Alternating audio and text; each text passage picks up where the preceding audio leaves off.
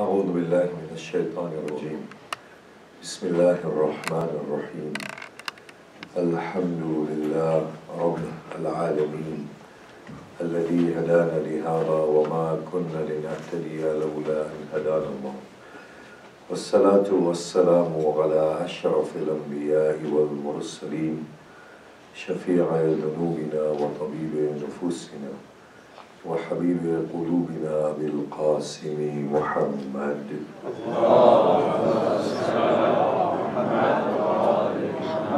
وآله الطيبين الطاهرين المعصومين المظلومين وأصحابه المنتجبين ولعنة الله الدائمة على أعدائهم أجمعين. بسم الله الرحمن الرحيم. رب اشرح لي صدري ويسر لي أمري واحلل عقدة من لساني يفقهوا قولي. أما بعد، السلام عليكم جميعا ورحمة الله وبركاته. أعظم الله أجورنا وأجوركم بمصابنا بأبي عبد الحسين عليه الصلاة والسلام. Being the night of Hazrat Abbas Salamullah alayhi, we will spend some time extensively talking about Hazrat Abbas, and a little bit of what we know we will inshallah share. So just be prepared for that. As far as our topic is concerned, we come to the next leg of our topic in appreciation of how we ought to be right now with the lofty objective that we have of creation of a beautiful world that we look forward to by examining the principles of existence and examining existence at large, and through that examining the human condition, and through that arriving at this judgment as to how we ought to be at present by seeing how existence is. One of the facets, undeniable facets of existence, we discussed motion and evolution. Another facet of existence that is undeniable is what we call the individuality of existence. What do we mean by individuality of existence without making it very cumbersome and tiring for the brain? Individuality of existence means that if you look anywhere within the world of God, we don't find anything that is universal. Of course, we have universality and uniformity, and we will come to that. But we find individual entities in the world of God. There is concrete individuality. No two people look the same. Even if two people were to be produced, genetically engineered, in the very first millionth of a second, as soon as they arrive in this world, they will begin their individual journeys. The very fact that one is sitting here and the other one is sitting here, that slight difference of angle of that light falling on their faces will start marking their individuality and their differences. Take anything in the world of God. There are no two things that are identical. Identity is with individuality. Look at the billions of blades of grass adorning a lawn. None of them are the same. They look the same to us naively, but the very fact that their locations are different shows that they are different. There is nothing but individuality. Look at our faces. They're different. Look at our voices. They're different. Our mannerism, our gesticulation, the way in which we think, the way in which we react, the way in which we behave. There is similarity, but there is no identity beyond the individual. The individual is the truest thing that we find in the world of God. There is nothing but individuality. Now, if we were to ask ourselves that this, how much is, what is this? We'll say this is one, and this, we will say this is one, and together they are two. This is wrong. Two is not there in the real world. There is nothing but one and one. If you were to ask a child, the child would find the abstract notion of two very difficult, because two actually, in the concrete world, in the realist sense, does not exist. It is no more than one and one and one and one and one. The world of God is full of just one. There is nothing but individuality. Nothing but individuality. And this is something that needs to be understood. And from here, we can arrive at certain gems of thought, human thought, and can resolve a lot of problems that are in our minds. This individuality brings in a notion of relativity and plurality. These are the notions that are the binding notions of human existence. And Allah subhanahu wa ta'ala honors this individuality. God is not the God of one as opposed to the God of other. He is not more your God and less my God. He is equally the God of all at everybody's level. Imam Sadiq Salamullah alayhi states that an ant feels its Lord has two antennas, because the ant cannot presume of anything beyond itself. Similarly, the human being, me and you, are the greatest creation of Allah on the face of this earth, and there can be nothing greater than us. It's impossible. Think about it carefully. The very fact that me and you say, I am, and we validate every notion in our minds, shows that we are the absolute authorities. Even if a superior alien race were to come onto the face of this earth, the very fact that I can gauge them theoretically shows I become as great as they are. There can't be anything greater than me, because my world is my world. All of you here right now that are there, for me, you are parts of my world. I am your author. You are in a way in which I want you to be.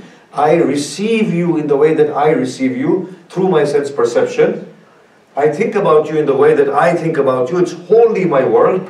You're all contingent to me. Similarly, I am a part of your world. It is my individualistic world. It is your world. It is our world. However, each one of us is in a very different world to anybody else. My God is my God. Your God is your God. Is it any surprise that Ali ibn Abi Talib in his Dua al-Kumail Salamullah alayhi says, Ya Rabbi, Ya Rabbi, Ya Rabb. My Lord, my Lord, my Lord. It cannot be anything but my Lord. Have you not heard the Prophet say that Abu Dhar is on the 9th level of faith, Salman is on the 10th level of faith? Iranians normally feel very happy about this. And if Abu Dhar were to know what is in the heart of Salman, Abu Dhar would deem Salman as a kafir.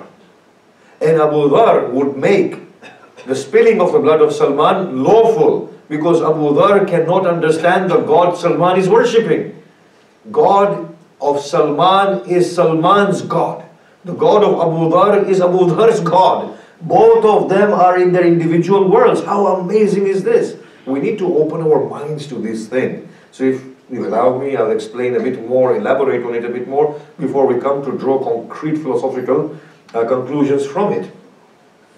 Nobody worships the same God. Nobody lives in the same world. Nobody has the same value. Nobody is the same. It's a world of individuality. Imagine, we are all worshipping a different God. It's not the same God we worship. And that's why we say often, break the greatest idol in the name of Allah. For He is the greatest idol. My goodness. That is no Allah we are worshipping. We have constructed something in the name of God. That needs to be crushed, because that's nothing more and nothing less but the fanciful thinking of Arif projected at the level of God.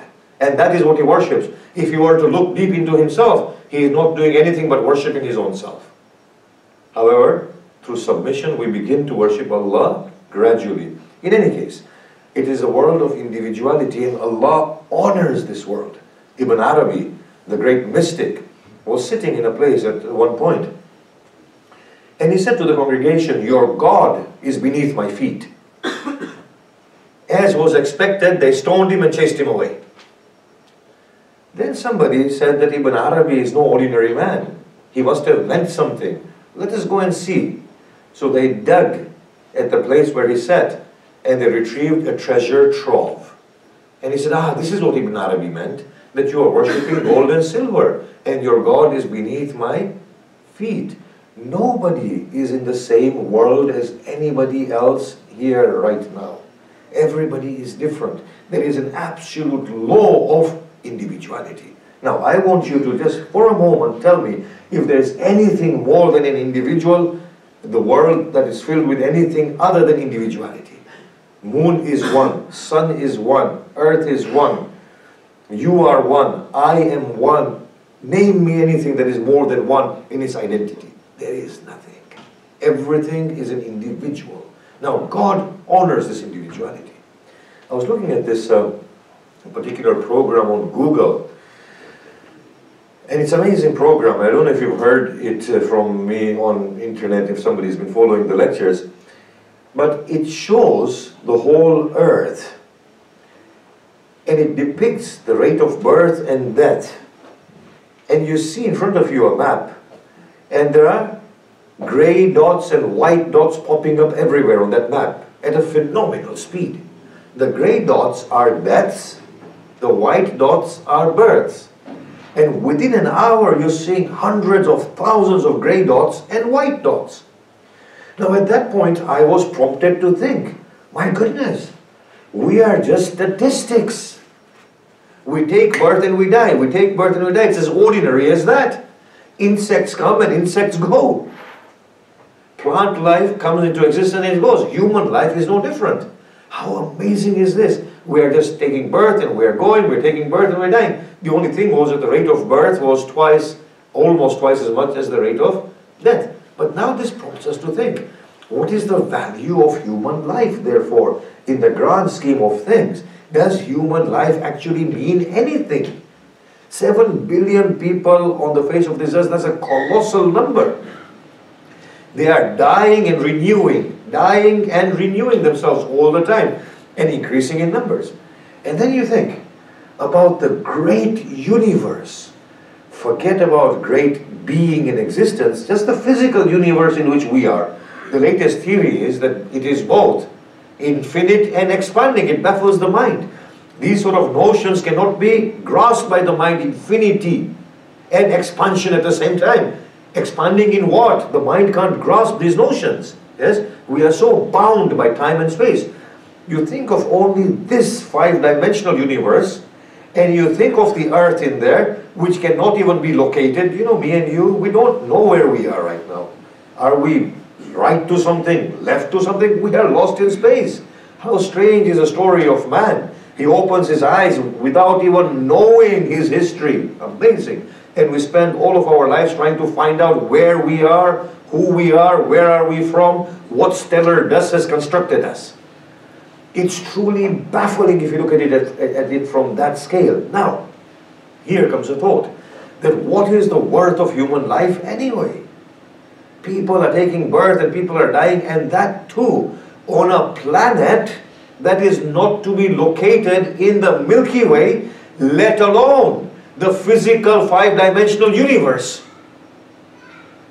And then you think, subhanallah, subhanallah, if there is a God, then imagine what He has created. Of course there is a God, yes? Don't take me wrong, but I'm talking about it as a philosopher. If there is a God, imagine what He has created. Unending worlds. And on one such world, which is totally unrepresented on the map of the universe, there are 7 billion people that are little lights popping up and switching on and switching off. God truly should not have time for any of these things. He should not be concerned with human life, who takes birth and who dies.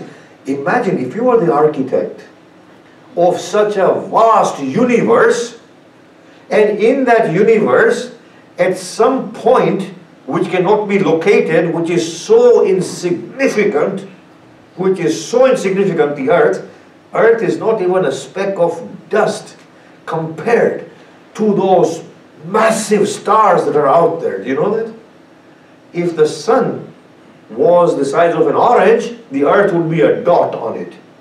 And that sun is less than a dot compared to the stars that are out there.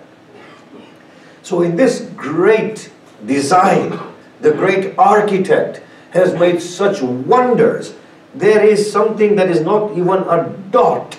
And on that something which is not even a dot, there are 7 billion people who are popping up and going off. He, by priority, should not have any time for any of these people, let alone their fights of who should pray this way and who should pray this way. Imagine. He should not have time for this earth. By priority, he should not have time for the inhabitants of earth. By priority, he should not care less about who is praying this way and who is praying this way. That's what I thought to myself. I said, my God, should God have any time for any of this nonsense? And then I thought, look at him. Subhanallah. قُلْ لِعِبَادِ أَنِّي إِنِّي قَرِيبٌ أُجِيبُ دَعْوَةَ الدَّاعِيَ إِذَا دَعَانِي. Say to my slaves, I am indeed near. I respond to every supplicant. And then, وَقَالَ رَبِّي أُدْعُونِي أَسْتَجِبْ لَكُمْ. Your Lord says, call on to me, I will respond to you. He is that Lord, that I am nothing. Among 7 billion people, I say, oh Lord, and He comes running to me as if He has no time for anybody else. It's just me. It's all about you, He says to me. He says, oh my creature, it's all about you. I have all the time in this world, in this universe, for you. It's your story. It's all about you. There is nothing beyond you. I am yours, fully yours. This is how individuality is working. Everything is an individual. And in that individuality, the whole world is for that individual. And Allah subhanahu wa ta'ala honors that individual fully. This is how He has structured our world. Now, let's go on to its explanation, because it's a phenomenal principle. Look at these prophets of Allah. Ibrahim was Khalil. Musa was Kalim. Isa was Ruh. Rasulullah was Habib. Adam was Safi. All of these designations shows what? Their unique personalities, their unique stature, their unique understanding of God, their individuality. Look at the Imams. Every Imam is different. There is Mujtaba, there is Shaheed, there is Zain al-Abidin, there is Baqir, there is Sadiq, so on and so forth. They are all individuals. They are all very, very different from each other. Each one of them depicting their own individual beauty and their own connection with Allah subhanahu wa ta'ala, and Allah is honoring all of them. It is nothing but the naivety of the human mind when we say that the prophets are all the same. Yes, La nufarriqu bayna ahadin min rusuli. Allah is saying that. That's a uniformity which we want to come to. But what does He say? Tilka rusul faddalna ba'duhum ala ba'd. Those prophets we have given precedence to some over others. Doesn't He say that? He is talking about their distinctions that are there. Similarly, Allah says in surah after surah, do you not see how we send the rains upon the earth? It goes into valleys, and from it you find different produces. It's the same life-giving substance, but what it produces are individuals that are distinct and that are different from each other. Now here the naivety that we have in our minds, and I'm going to bring in that hadith to show how naivety prevails upon our minds, yes? We have that hadith, Awwaluna Muhammad, Akhiruna Muhammad, Awsatuna Muhammad, Kulluna Muhammad. Our first is Muhammad, our last is Muhammad, our middle is Muhammad, and all of our Muhammad, which is a true hadith. However, the way we understand with our naivety means that all of them are the same in their personality. It's impossible, they can never be. They are all depicting a very different facet of the truth in their own capacities. Al-Hasan and Al-Hussein, if you compare them in the life in which Hussein salamullah alayhi lived under Imam Hassan, you will find Imam Hussein's personality is totally different from the personality of Imam Hassan salamullah alayhi. It's totally different. No two individuals are the same. They are all very, very different, and all of them are equally Imams. All prophets are different, they are equally prophets, but Allah honors all of them equally. If we have understood that, then we can say that this individuality naturally produces what we call relativity and plurality. We want to go into plurality in maybe some time When we talk about relativity, what we mean is that every individual is at a very different level of their own existence and appreciation of the truth. The fact is that Allah honors it. Allah honors the truth of the individual at the level of the individual. What that means is that the ideal community is not a community in which everybody is the same. It's an impossibility. You will never have it. If that was the case, we would not have the Jawad Bhai before me trying to convince us of his case. If we were all the same, there would be no need for him to convince us. If that was the case, you would not need me to try and arduously, laboriously trying to explain my own perspective of life. We would all be thinking the same way. We are not.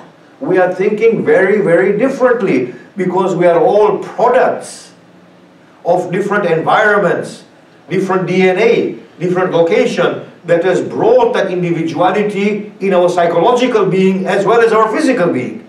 Our physical beings are individual. Our psychological beings are different as well. Our intellectual beings are different as well. Our emotional beings are different as well. The secret is to try and understand relativity and to say that relativity is the absolute truth of the face of God and of creation. If we can understand that, then the question is one of appreciating this variety. Allah subhanahu wa ta'ala has created variety. It is only a foolish mind that talks of unity of God at the exclusion of variety. The unity of God is to be seen in this variety and multiplicity that is constituted by individuality. There is no such thing as the unity of God beyond variety and multiplicity. We are all very, very different as human beings, yet we are united under the banner of humanity, aren't we? That's the binding force that unites us. If we can understand variety, then that solves so many problems within the mind of the Muslim and allows the Muslims to open his arms up to the truth and arrive at the true notion of what Mahdiism is and how we ought to exist right now. The claims that we have in Islam of exclusivism is totally unfounded. This is wrong. That we are the only people who will attain salvation. Why did God create variety in that case? Why is variety and individuality the absolute norm? And when we say we will attain salvation as Muslims, no two Muslims are the same. No two individuals worship the same God. No two people understand the Quran in the same way. No two people relate to the Prophet in the same way. No two people understand God in the same way. In our private worlds, it's a very different world. The same Allah I worship is not the Allah you are worshipping. The Allah you are worshipping is not the same Allah I am worshipping. The Allah I worshipped at the age of 20 is not the one I'm worshipping today. He's a very different God to the one I worshipped 20 years ago. That God was worshipped through my selfish motivations, through my fear, through my insecurity. The one that I worship now is the one that I look forward to going and meeting. Is the one that I'm hopeful in through my own weaknesses and inability. It's a very different God that I worship today than the one I worshipped so many years ago. This is known as relativity, which leads to plurality. The absolute norm is to accept these differences, to accept this beautiful plurality caused by relativity. And that affects every level of human existence. Whether it's theology, whether it's sociology, whether it's economics, whether it's behavior, whatever it is. But the absolute standard is individuality and relativity. We need to appreciate that two people will not think the same. And when they find and form groups, those groups will have a group identity, which will be an individual identity, and they will think differently. The absolute norm is to embrace this variety. And we will talk about plurality and uniformity, as I keep on saying. But for today only, individuality yields relativity and plurality. The absolute world is the world of the greater Islam. Now, Hick talks about religions as pre-axial, axial, and post-axial. Pre-axial, he says they are exclusivist. They all have claims of salvation strictly to themselves. Axial are those that talk about inclusivism. They say that our religion includes the truth of your religion to a lesser level. And post-axial, Hicks says, is pluralism. Now I disagree with that. It's pluralism, and I will explain pluralism. As I said, we'll get to it. What I feel is no. The true state of Islam is an inclusivist state, but does not include other faiths. It includes Islam as well. Because the true state of Islam is not this formalistic religion that we have.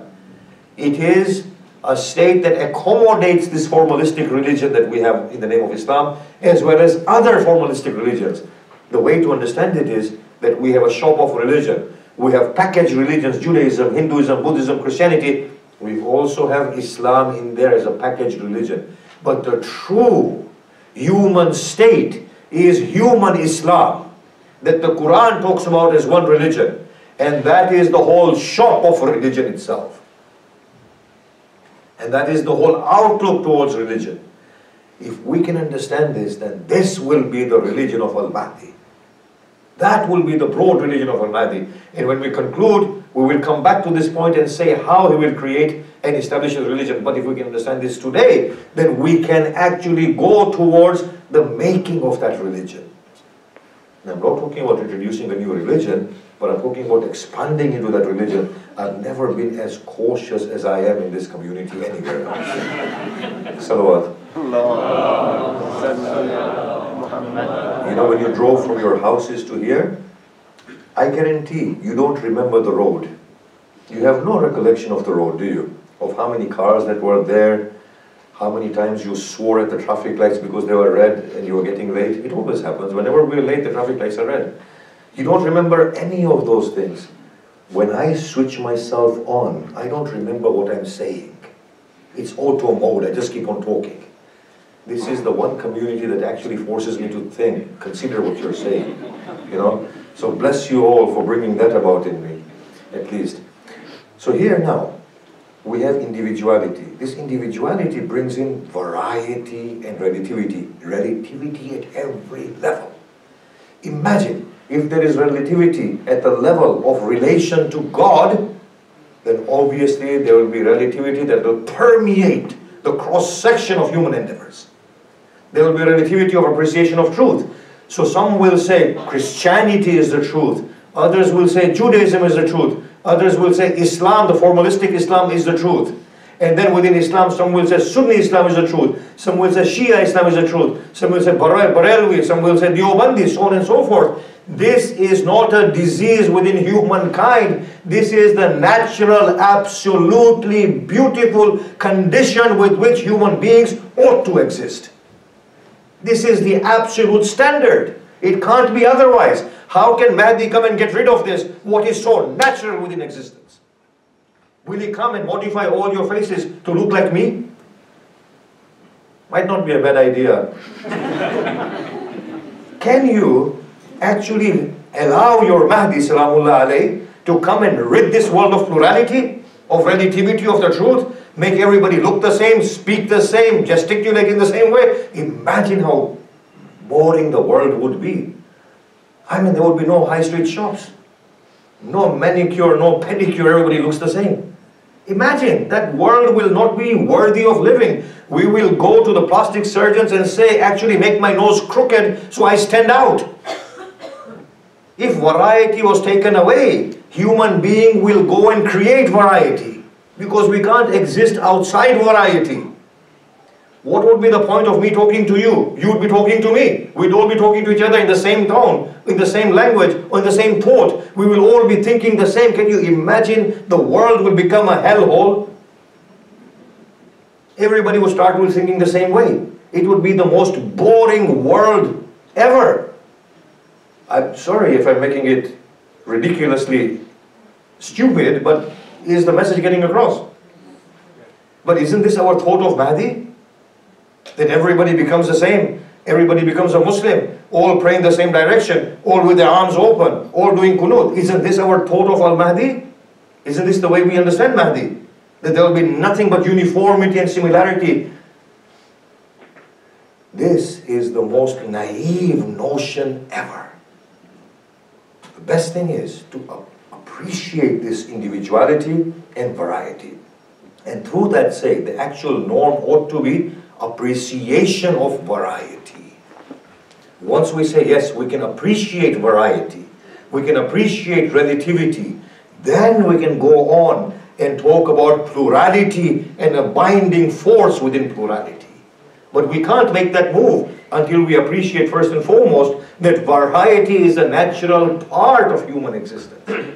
Now tell me, the wisdom in Quran being so ambiguous. Why is the Quran ambiguous? In order to allow for the flow of this variety. Think about this. The Quran says, and wash your arms till your elbows. It leaves it ambiguous because it knows that the hallmark of human existence is variety, individuality, relativity, and variety of interpretation, and it actually condones that variety. Look at the Quran. We are very naive. We will say, for example, shura is the befitting political theory within Islam, because Allah says, وَأَمْرُهُمْ بَيْنَهُمْ shura. Yes? Quran condones that. And then in Iran we say, wilayat al-faqih is the befitting political system. The Quran condones that as well. Ati'u Allah wa ati'u Rasul ulul amr minkum. Somebody says monarchy is the most befitting system. The Quran condones that as well, with Sulaiman and Bilqis. Somebody else says international democracy. Quran condones that as well. What is with this Quran? It's contradicting itself. It's not contradicting itself. It is appealing to variety and relativity. Look at the beauty of the Quran. You say this, it will say yes. You say that, it will say yes. The failure of the Muslim mind is that it wants uniformity in singularity. There is uniformity in variety if only we could discover it. The Mu'tazilite theologian said what? We have freedom of will, yes? And we take responsibility for our actions. The Quran says yes, you are responsible. The Ash'ari said no. The creation is God's. The existence is God's. The action is God. The Quran says yes, you are right. Quran is condoning two conflicting positions. To a naive mind, the Quran is conflicting two conflicting positions. Within the Quran it is not. The Quran is condoning variety, relativity in a greater binding unity which we need to discover, but we can only discover that after we appreciate variety, relativity and plurality. Only after that can we appreciate it. But the Muslims haven't taken those simple steps to get there. It is due to this naivety. So I say, if Wilayat al-Faqih works for Iran, let it be. But international democracy is no less godly than Wilayat al-Faqih. Shura is no less ordained by the Quran than Wilayat al-Faqih. All of these are truths in the scope of individuality and variety so long as they work. Work in what? We go back to yesterday's principle in the evolutionary growth. But I said there are a few components of this thought that we need to work on in the next 1 or 2 days that we have left. So this is the message of variety. Look everywhere. Open our minds. Look everywhere. Look anywhere. We will find nothing but individuality, variety, relativity, plurality across the section of human endeavors. Just as existence is. Existence is individualistic, human being is individual, and that individuality produces variety and relativity. The attitude towards it should be a very positive attitude. The Quran is phenomenal in the way it's understood things. It's phenomenal in the way it conveys things. We need to understand that. It appreciates variety. It condones variety. To a naive mind, it is condoning conflicting, opposing and conflicting positions. It's not. It is condoning truth of variety where it works. And it's talking about a binding unity between all of them. I expressed that we normally say our imams are the same. They aren't the same. They are very different. Their personalities are different. Their methods of thinking, their ways of thinking are different. The course of action they take is very different. I'll just explain this, and as I said, we want to extensively talk about Hazrat Abbas Salamullah alayhi on this night. When Muawiyah sat on the pulpit, after the truce, he tore, yes, the letter of the Treaty of Truce. He tore it up. Imam Hussein was enraged. He stood up and he drew his sword. Al-Hassan said to him, no, sit down and calm yourself. Now this is not the only time we find this difference. Again and again we find this difference between Imam Hassan and Imam al-Hussein. They were different personalities. Both of them were beautifully, equally depicting the face of God. Equally. Because Allah subhanahu wa ta'ala does not have one name, Allah, does He? He is Rahman, He is Rahim, He is Kareem, He is Muntaqim. All the beautiful names are names of Allah. He Himself has infused this world with variety. Each one of them are bearing His name in their own glorious way. There is nothing but differences. There is nothing but differences. The attitude should be to accept difference. And then to appreciate difference. And then to make that other move that we're going to talk about. How differences constitute to the growth of human race. But we talk about today a person whose love flows within our veins. Together with Hussein, Abbas's love is fed to us within the laps of our mothers, within the cradles in which we are rocked. Every lullaby talks of Hussein and of Abbas. He is such a hero that truly grabs our hearts, who is a pulse of our existence. And no matter how much love and devotion we give to this man, is less than what he deserves. Fazil Darbandi reports, he said, I had a dream that I was between the Haram of Al-Hussein and Abbas, and the illustrious lady appears. I saluted her, and she remained silent. I fell at her feet and I said, "Oh Fatima, have I disappointed you in any way?" She said, "You do not visit my son." I said, "I go to your Hussein 3 times a day." She said, "You visit Hussein often, but you do not visit my Abbas as often." As-Sadiq says, "Kana ammi al-Abbas sulb al-iman nafidul basira." My uncle Abbas was staunch in faith and had penetrative insight. He was not only a man who was gallant warrior and a mountain of strength and bravery, he was a man of substance. He was an alim, a qari, a faqih, a person who was known for his wisdom. But that particular quality prevailed, and that is what is marked by. And Imam Sadiq says, Abbas has a rank with Allah on the day of Qiyamah that will precede and supersede every rank of the Shuhada. The scene is depicted that on the day of Qiyamah, people will look towards the great throne of Allah, and they will see brilliant lights at the summit of the throne. In envy they will say, "Who are these?" And it would be told to them, "These are the companions of Hussein on the day of Ashura."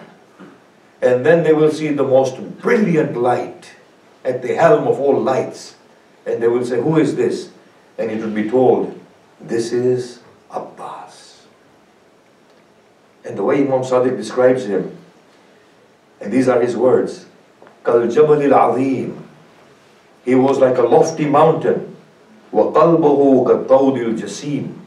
With a momentous heart. لأنه كان فارسا هماما. He was a champion swordsman. وبطلا ضرغاما. A fearless warrior. وَكَانَ جَسُورًا عَلَى الطَّعْنِ وَالضَّرْبِ فِي مَيْدَانِ الْكُفَّارِ وَالْحَرْبِ. And he was audacious to receive wounds in the battlefield against the swords and the spears.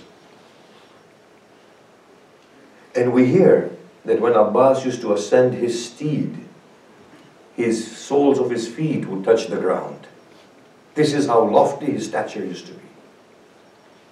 Fazil Bahrul Ulum was called in to oversee the repairs that needed to be made to the grave of Abbas. And he took with him a builder, a carpenter, or a plasterer. And that man observed the grave of Abbas.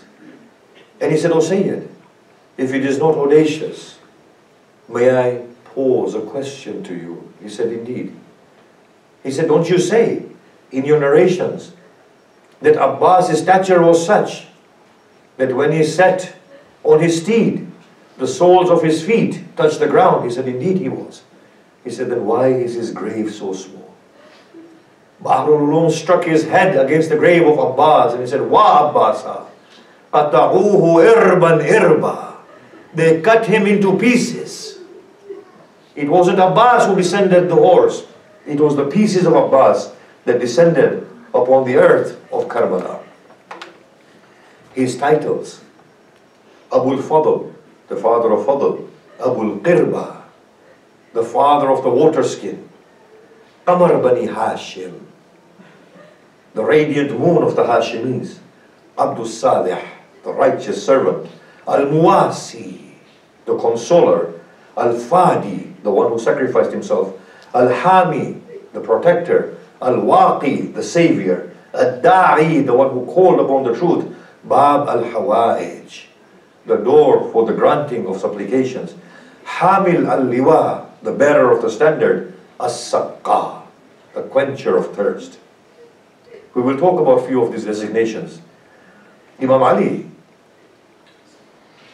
when he wanted to marry, he said to Aqil, "Find me a woman from a brave warrior household, that she can give me a child who will depict the strength of the Hashimis."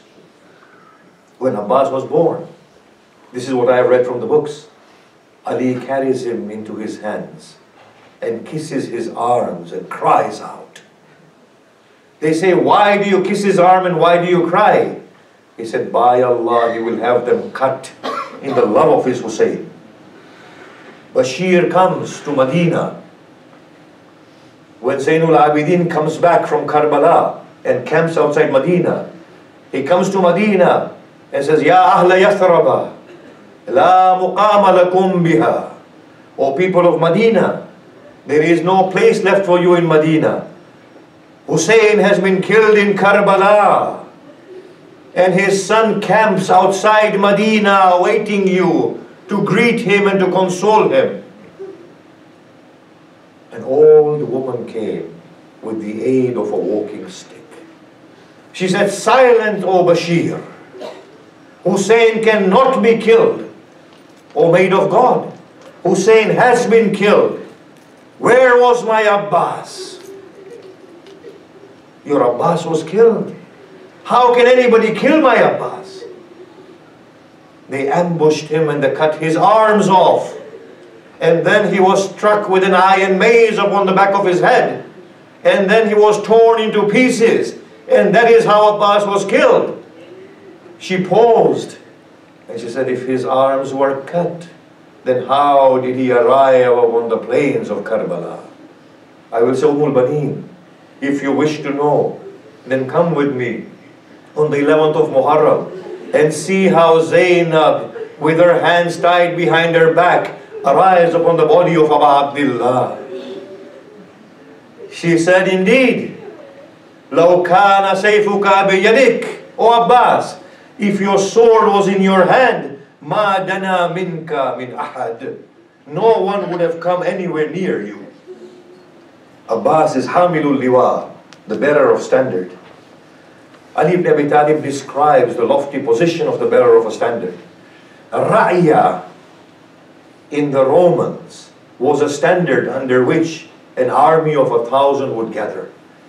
Imam Ali gives an eloquent khutbah in Nahjul Balagha. Let the best of you, the most staunch in faith, the bravest of you, the most God-fearing, the most resolved of you, bear the standard. For that is the morality, for that is the strength of the whole army. Once the standard falls, the army becomes demoralized. At the age of 25, Ali, after others bore the standard in Khaybar. And he killed his own opponent, and then he killed the opponent of Hamza and Ja'far Tayyar. In Uhud, Mus'ab bin Umair carried the standard. When his arms were cut, Ali carried the standard. After 25 years, Muhammad ibn Hanafiya bore the standard at Nahrawan and Jamal and at Siffin. Now we come to Siffin. Ali ibn Abi Talib sits with his companions and says to his companions, observe the battle of my Hassan and al-Hussein. They looked at the battle of al-Hassan and al-Hussein, and then they turned to Ali and they said, oh Amirul Mu'mineen, if it is not audacious, may we say something. He said, speak.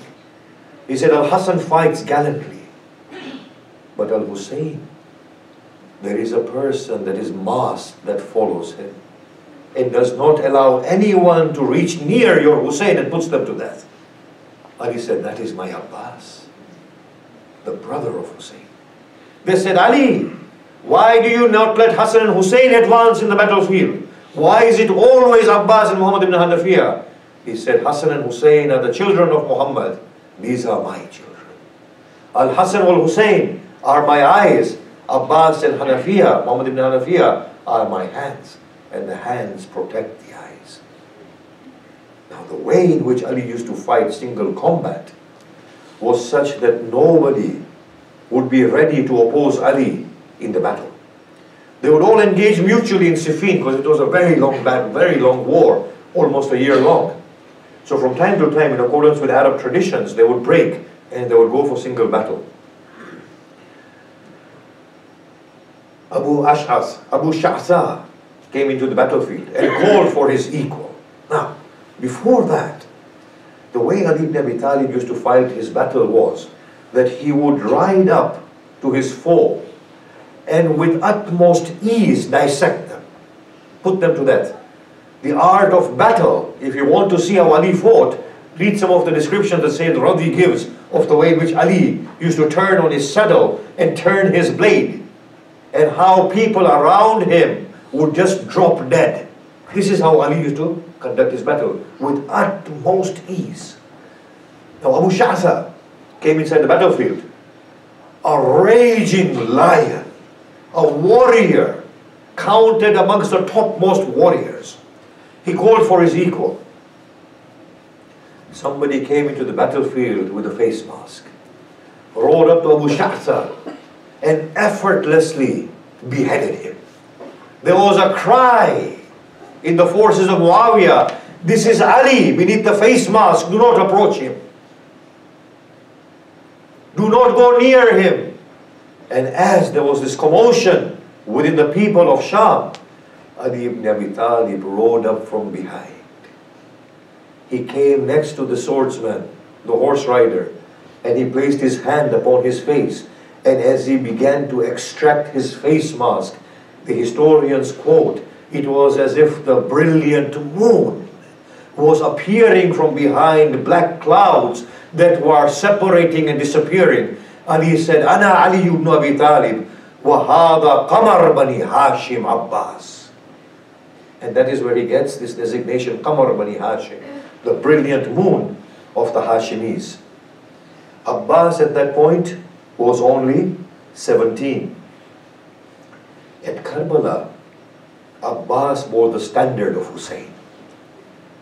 When the spoils of war were brought in with the captives in the court of Yazid, the historian describes, Yazid sat upon his throne. He looked at something and stood in awe, then sat down again. His glances fell again at what he looked at. He stood again, and then he sat down. The third time when he stood in awe, He said, whose standard is that? There is not a single place on that standard, but that it has received a blow from a spear or a sword or from an arrow that's pierced it, apart from the place where it was held. He was told, this is the standard of Abbas. It did not fall but with the cutting of the hand of Abbas. Yazid said, Wallahi Abbas, laqad abayt al-la'an. By Allah, Abbas, you refuse submission. This is the way in which a brother defends a brother. The strength of Abbas and the lofty stature of Abbas. On the day of Ashura, we are told, Shimr did not smile. But when there was uproar at the banks of the Euphrates of the Alqama, Shimr asked, what has happened? He was told, Abbas has fallen. He broke into a smile. And he said, now Hussein cannot escape. And it was at that point Hussein said, Alan inkasara dhahri wa qallat hilati. Now my back has broken, and now my means have become devastated. But Abbas's real strength is Abbas's inner strength. Imagine, if you are known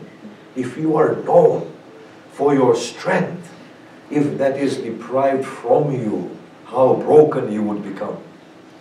We know for a fact when we hear the Zakireen, that when Zainab used to be told that there will come a time that your chadar will be extracted from your head, she would be bewildered and think, will Abbas not be there? When Sakina used to be told, you will thirst, she would think, with an uncle like Abbas? This is how he is known for his strength. Imagine if such a man's strength is deprived from him, how he ought to break. He comes out of the Euphrates, he is ambushed, his right arm is cut. Imagine the pain. But Abbas cries out, Wallah, law qata'tum yamini. By Allah, even if you cut my right arm, inni abadan uhami an dini, I will not cease to defend my faith. Wa an imamin sadiq al-yaqini, and my imam who is a truthful imam. They cut his right arm off, left arm off. He says, Ya nafsu, la takhsha al-kuffar. O soul, do not have any fear of the kuffar. Qad qata'u bi baghiyihim yasari. They have cut my left arm off. A person does not think of that excruciating pain, the physical nor the psychological, but calls out in rage. But the true strength of Abbas, and look at this, is his control and his character. He enters into the door of Walid and Marwan. The lion of Ali is raging. His eyes are pouring with tears. He's grinding his teeth. He is about to behead them. And Hussein places his hand upon the chest of Abbas and says, "Oh brother, calm your soul." And Abbas contains himself. Then again, we see him on the 7th of Muharram, when Amr ibn Sa'd says, "Remove your tents from Al-Qama." He says, "How dare anybody says anything to my brother and asks us to remove our tents?" Hussein says, "Abbas, do as they say." He is defiant. We hear from our Zakireen, Hussein turns to Zainab, "Call upon your Abbas." We find a description. He is crying and sobbing as he is unpegging the tents. And his strength. On the morning of Ashura, he is guarding the rear of the tent, fearing an ambush. Zuhair comes to Abbas. He says, "Oh Abbas, do you know why your father had asked for you from Allah?" He paused. He said, "Zuhair, it's a sensitive time. It is not a moment to talk. But since you have mentioned my father, in reverence I pause. Tell me. He said, your father besieged, your father begged Allah to give you to him for this day. When he heard that, in a rage, Abbas placed his feet inside the stirrup, that the stirrup broke. He said, Zuhair, do you wish to incite me? Watch what I show you. At that point, somebody spoke to Hussein in an audacious manner. And Imam Hussein had had a trench dug at the back of the tents in order to stop the people from ambushing, and had it filled with wood and reed and had it set alight. He said, oh Hussein, do you want to fall into the pit of hell before we drive you into the pit of hell? Abbas went behind that warrior, behind that man. He killed 80 people, extracted the spear of that man, and with the left hand beheaded that man with his own spear. He came back and he said to Zuhair, Zuhair, do not incite me again. Such was the strength of Abbas, and his character was even beyond. Abbas is called Babul Hawaij. Imam Sadiq says, may Allah have mercy on my uncle Abbas, the son of Ali. He preferred his brother above his own self. He sacrificed himself for his brother and gave his arms in the way of his brother.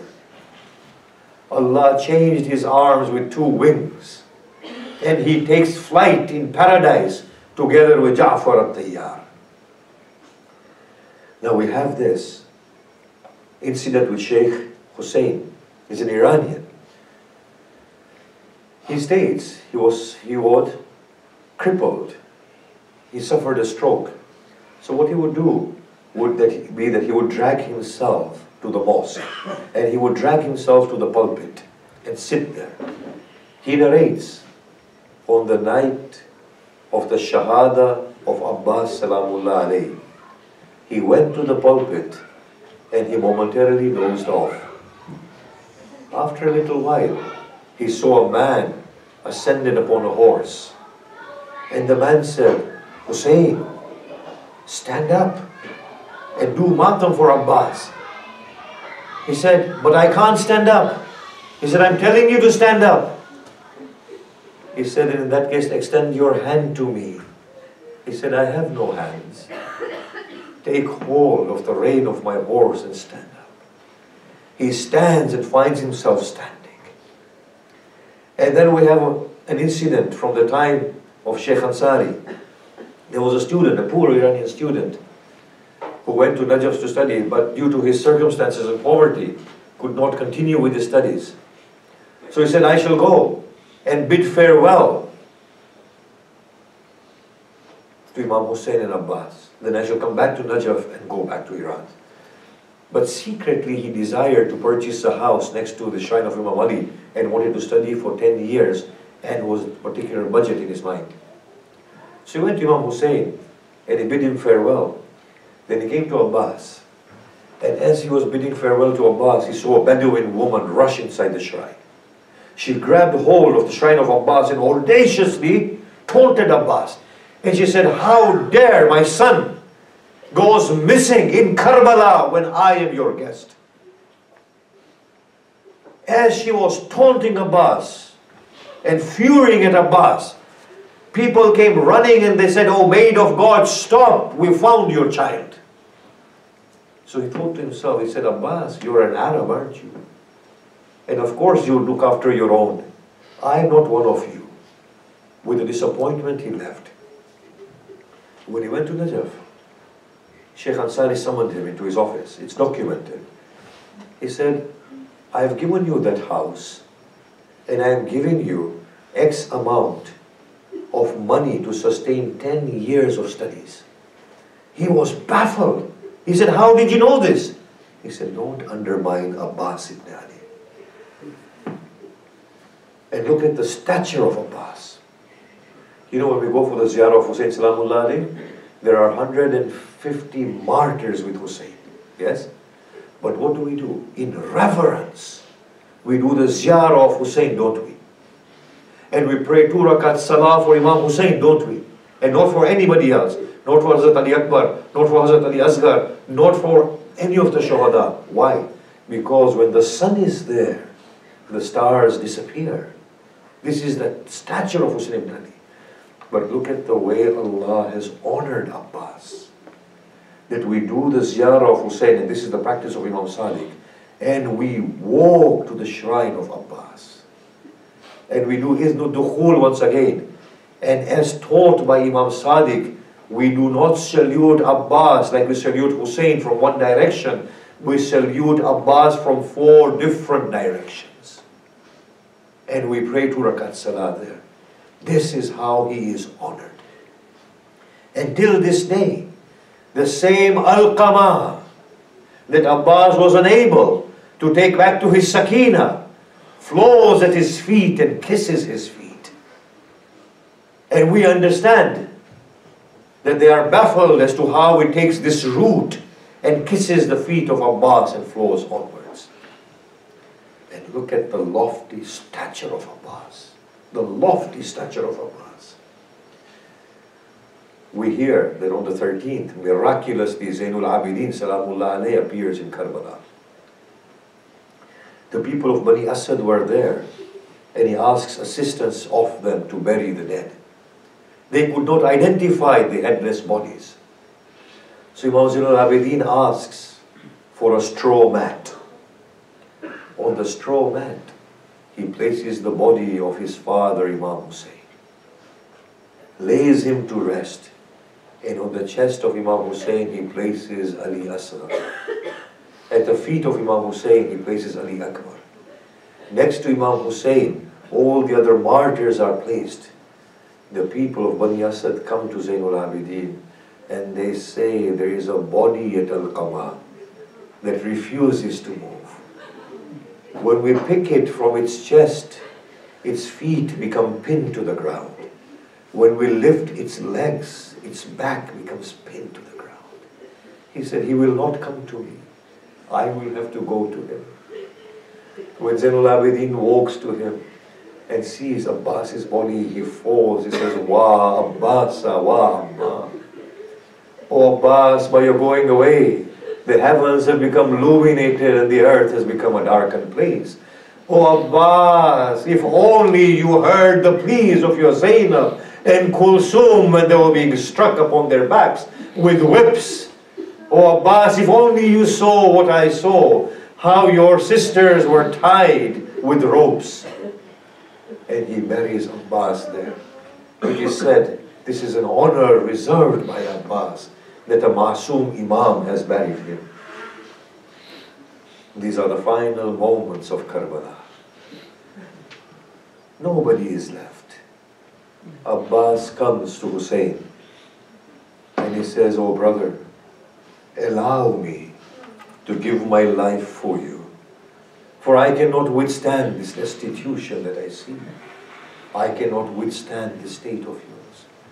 Hussein looks deep into the eyes of Abbas and he says, Binafsi anta ya Abbas. My life be sacrificed for you, O Abbas. If you go away now, my forces will become demoralized. He said, oh brother, what forces? It is only me and it is only you. And it is only the women left now.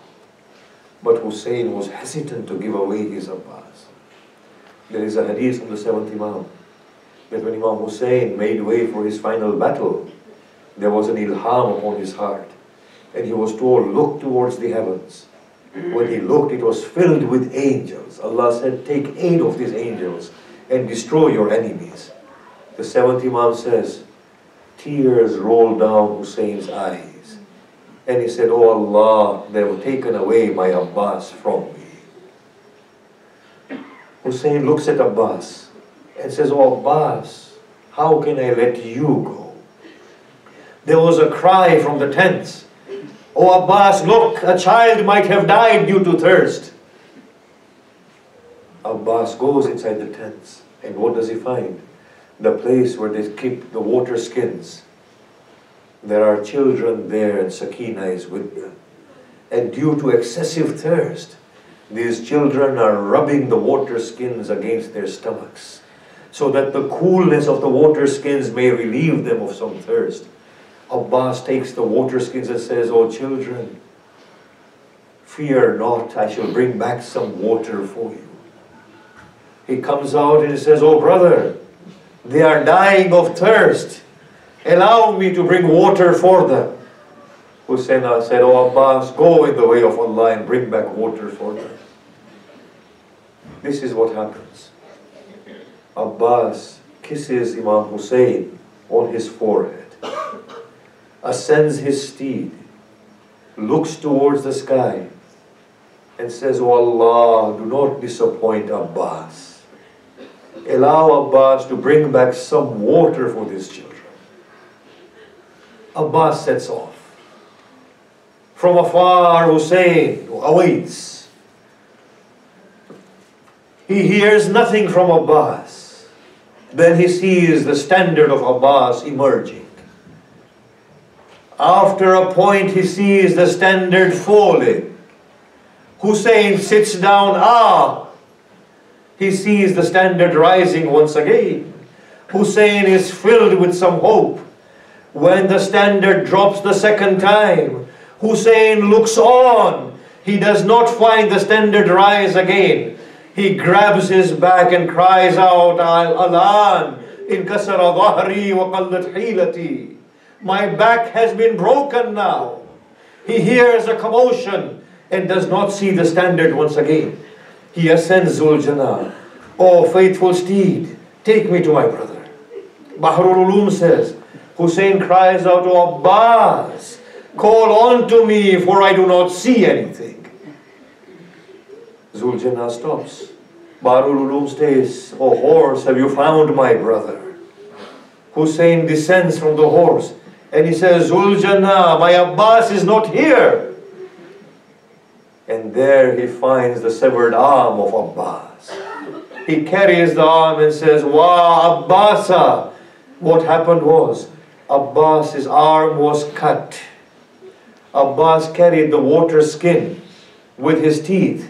When it was punctured, Abbas stopped, and from the place where his arms were cut to the place where his shrine is, they surrounded him and struck him continuously until finally he fell from his steed. Hussein calls out, "Oh Abbas, call on to me." There is no response. Finally Hussein finds his lion. He comes, sits next to Abbas. He lifts Abbas's head and puts it into his lap. As he does this, Abbas moves his head away. Hussein finds this strange. Abbas is saying something. Hussein draws near to Abbas. Abbas is saying, "Oh man, wait for a moment before you behead me. Let me behold my brother for one last time." Hussein says, "Oh Abbas, it is I, your Hussein." He said, "Oh brother, forgive me. There is an arrow in one eye and wound feels another." Hussein carries the head of Abbas, clasps it to his chest and cries out aloud. And as Hussein cries, the enemy break into tears and their horses begin to cry. And Hussein says, "You cry now after killing my Abbas, after depriving of my life, after breaking my back." Hussein observes that Abbas has become tearful and crying. Hussein says, "Oh Abbas, what brings grief to your heart at this point?" Abbas says, "Oh Hussein, how may I not cry when I see you lifting my head from the dust, cleansing my face of wound, and I know very soon after me you will be brutally beheaded and there will be no one to raise your head from the dust." I will say, "Oh Abbas, such consideration for your Hussein, even at this point." Hussein says, "Oh Abbas, do you have any final request?" He says, "Oh brother, do not take me back to the tents." "Why, oh brother? Your Zainab expects you." "I feel embarrassment from your Sakina, oh Hussein.